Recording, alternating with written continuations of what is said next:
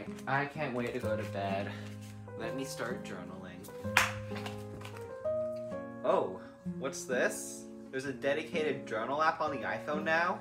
Gone are the days that you actually needed a dedicated app to journal with, or just pen and paper if you're still using pen and paper to journal. Because Apple has made a journal app for the iPhone for iOS 16.2. And I've been using it for the past 24 hours as recording this video, and I say it's pretty good for a start. However, there's still a couple things I think it can improve on. But first, let's talk about the positives. The first thing is, you cannot see anyone's journal until you enter Face ID or passcode, which I say is a pretty good feature because if somebody gets a hold of your phone, you cannot access it. So let me just Face ID real fast, and I can see all my journal entries, which I like to keep private because I'm actually using this app in a serious manner. However, I do really like the UI, and I've only done one reflection, and it is something about the journal app. We will get a little more into reflections later, but I would briefly like to talk about this section about the journal app being only available on the iPhone. Alright, I have this MacBook right here,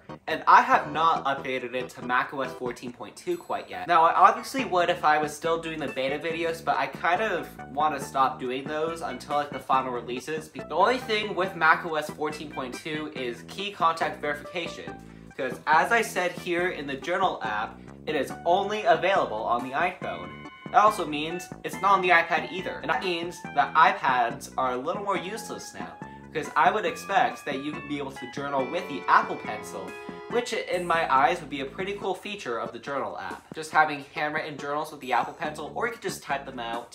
That would make a pretty cool feature. And especially for me and a bunch of other pro users who love their Macs to death, I feel like if Apple added the journal app to macOS, it would have pros use it a lot more. Now, I feel like the only reason why Apple made the journal app to begin with is to try to get Gen Z, because Gen Z holds a lot of the iPhone market. Before Gen Zs, I don't remember the exact number for sure, I would have to say it's like 80 or 70% prefer iPhone over Android. And the only way Android's gonna get a dedicated journal app is if every single phone manufacturer either makes one from scratch or another company pays them to make a journal app, since that's basically how Android revenue works nowadays. And I feel like when a lot of Gen Z updates to iOS 16.2, they'll be like, what is this app? Open it for the first time and see that you can journal in it. And probably most of them will delete it off their phones anyway, since I know how Gen Z works as a Gen Z myself. And I feel like journaling gets you into a nice, better habit, as I've felt with the journal app myself, because personally I have never journaled before in my life.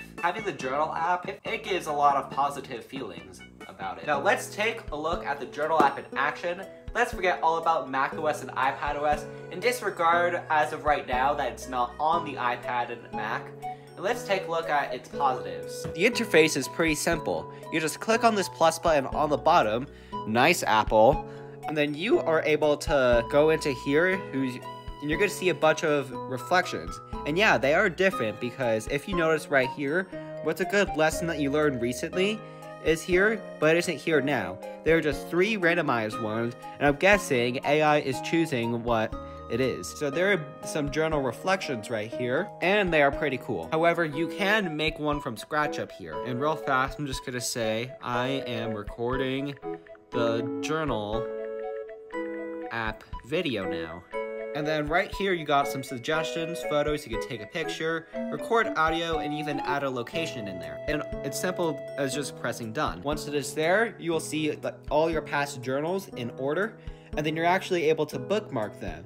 If I were to bookmark this one, you're able to filter them by bookmarks, which I say is a pretty cool feature as well. So yeah, I like digital journals, and I've definitely seen a normal journal before, but I say digital journals are the way to go for the future. However, there is something about writing in a journal with a physical pencil. It just feels a lot more personal, you know? And to be honest, I think if Apple took their time to add it to the iPad, either use Scribble, I wouldn't care if you use Scribble, or just had it just handwriting, or have an option, that would make things a lot better. And I hope in iOS 18, they'll add that. Keep in mind, what I'm gonna say now is probably because it's in a beta right now. I do not have journal suggestions right here. I just have the generated randomized prompts right here. However, I've been seeing that some people have music in here, There's apparently activity workouts in here. Now, I kind of think adding the activity workouts would be a lot better in here.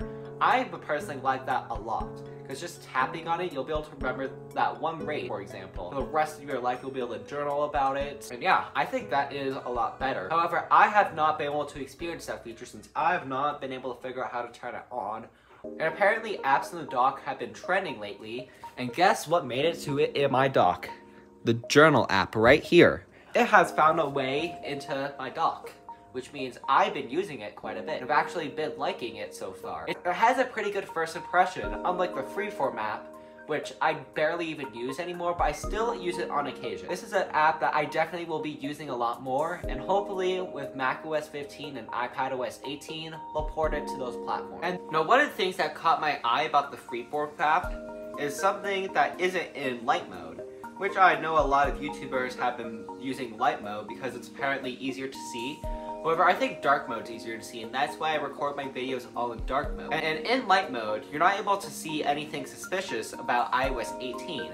However, if you were to go down and turn on dark mode, you're gonna see something interesting. You're gonna see it has some gradients down here. Now, the only other place we see gradients is in the Health app, and in the Health app, that is directly correlated with the Apple Watch. So iOS 18 redesign confirmed? Maybe. Especially if we take a look at these other things. For example, the action button. Now, I do not have an iPhone 15 Pro, but I have seen screenshots and video recordings of the action button setting screen. So it has a brand new design, and something I have not seen before. A little bit weird that Apple is using a dedicated phone. It doesn't look Apple at all. Something else that doesn't seem very Apple is inside the Messages app. Now, it definitely looks a little more Apple now, but inside the iOS 17 beta, this did not look Apple at all. While this still looks a little bit like Apple, it doesn't feel like Apple that much anymore. We've been seeing this trend quite a bit.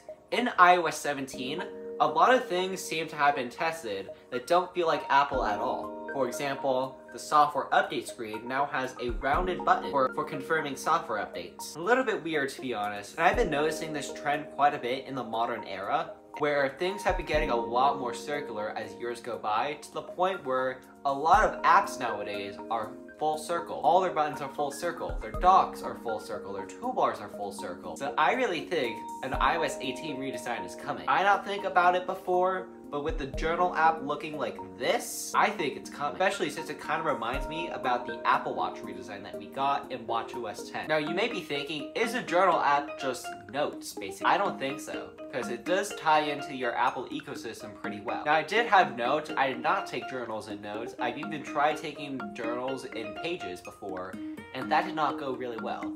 Meanwhile, having a dedicated journal app, I feel like this is a lot better. In purple. And oh yeah, I really like this purple a lot. Now, something else I like to take a look at in the journal app is that the plus button is on the bottom. You wanna know what else is on the bottom? Apple Watch buttons. It's directly correlated with the Toolbar API in watchOS 10, where you can have bottom buttons.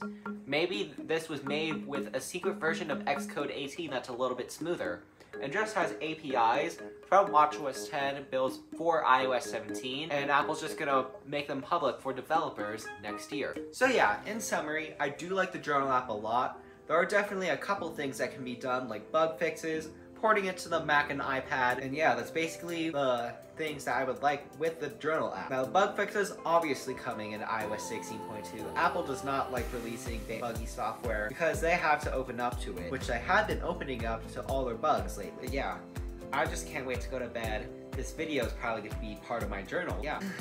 Thanks for watching. Comment, subscribe, share it with your friends. Download my app Willy Widgets down in the description down below, and I'll see you in my next video. Bye!